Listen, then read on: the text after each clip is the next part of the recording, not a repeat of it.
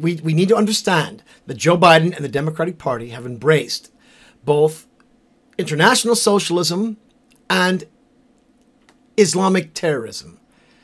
And the party's going to blow up in Chicago. Get that straight right now. Because Biden supports Israel, as he should. Because the medieval attack on October 7th was medieval.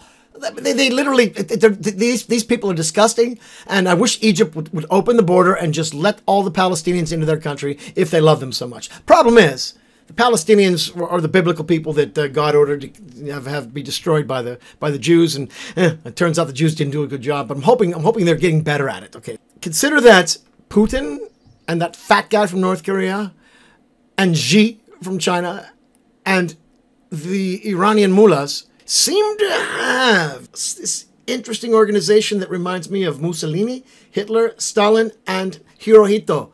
History repeats itself. So, Democrats. I don't know any Democrats who I like. If you're a Democrat, I don't like you. I don't want to kill you. I don't like you, though, because you are a horrible... Well, most Democrats I know are liars and cheaters, and if they're not liars and cheaters, they embrace liars and cheaters, because Joe Biden is a freaking liar and a cheater. Oh, and by the way, Joe Biden showered with his post-pubescent daughter. His kids are a mess. This man is... How?